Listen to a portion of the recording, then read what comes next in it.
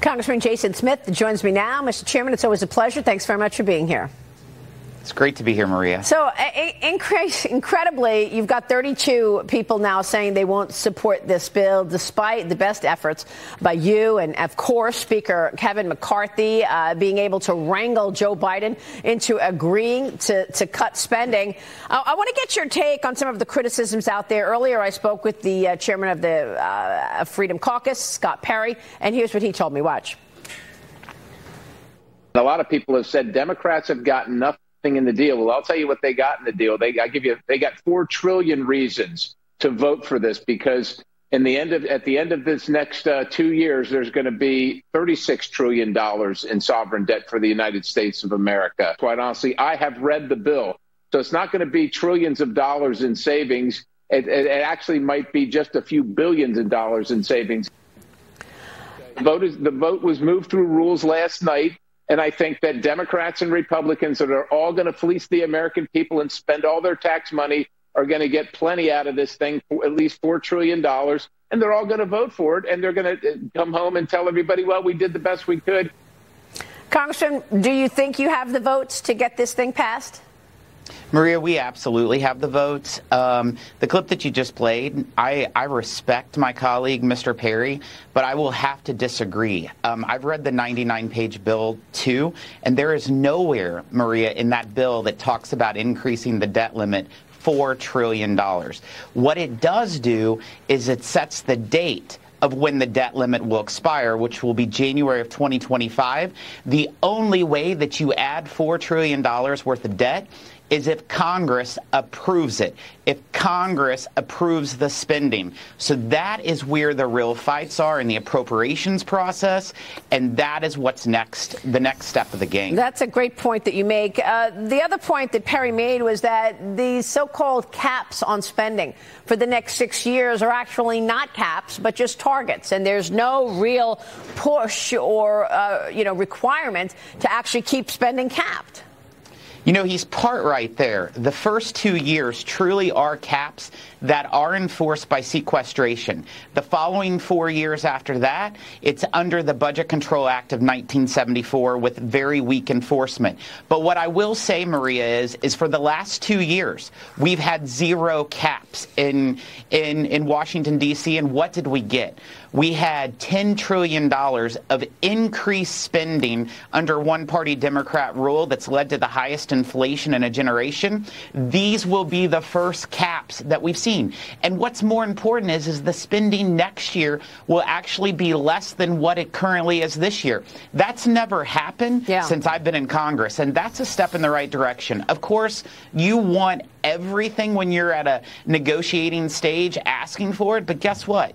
Sometimes you just have to meet in the middle. That's what we did here. And this package is so much better than a blank check debt limit, which President Biden and Chuck Schumer were demanding. Absolutely. The Congressional Budget Office says that the debt ceiling bill will cut the deficit by $1.5 trillion over the next decade. But here, too, people wanted more. And what about the IRS? What is this going to look like when Joe Biden gets that $80 billion, or now what are we at, $78 billion after this bill? He's still going to hire the 87,000 IRS agents to audit American families, right? You know, we're taking bites out of the apple. We eliminated the $1.4 billion, which is the hiring of new IRS agents for this year.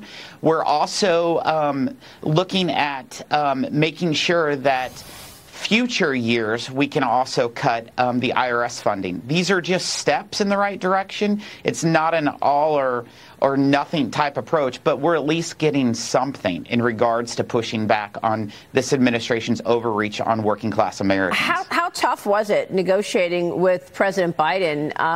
Kevin McCarthy did a stellar job. We saw him in action. I know that there was common ground on clawing back the $21.4 billion in funding allocated to the IRS, but through the Democrats' Inflation Reduction Act. But there's also pushback on the COVID-related funding, right? That was one common ground that we saw with the COVID relief clawback.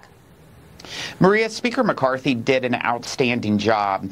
Think about this. In my time in Congress, I've only served 2 years where Republicans controlled the White House, where they controlled the House, and they controlled the Senate.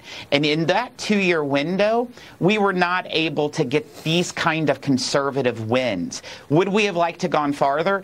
Absolutely. But these items are going to become law. This will be the first substantial reforms to TANF work requirements in over 2 decades. This will be the largest, the biggest impact in permitting and NEPA reform in 4 decades.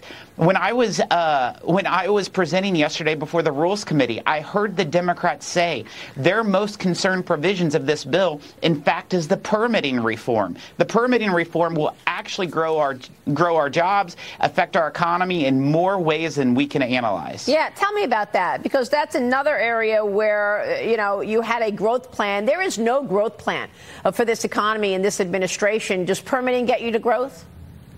Permitting will absolutely get us to growth. It's going to speed up the time frame in doing highway projects, doing pipelines, looking at energy. Our country has an energy crisis and transportation issues, from that matter, and this is going to help address those items. It's a good win, and whenever you get a win, take it and go to the bank. So tell me about the appropriations process, Congressman. You said that's the next step here in terms of stopping the reckless spending. What are you going to do? What's the priority?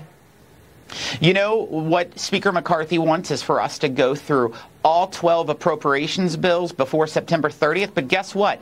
Under this bill, if we don't go through all 12 individual appropriations bills where they are sent to the president, there comes an amendment we call the Massey Amendment. And it puts a continuing resolution as of January next year with a 1% reduction of all items on the budget until all 12 appropriations bills are passed and government is functioning correctly. Okay. Congressman, we're going to be watching all of that. Thanks so much for being here this morning. Thank you, Maria. Have a great day. And to you, Jason Smith. Quick break.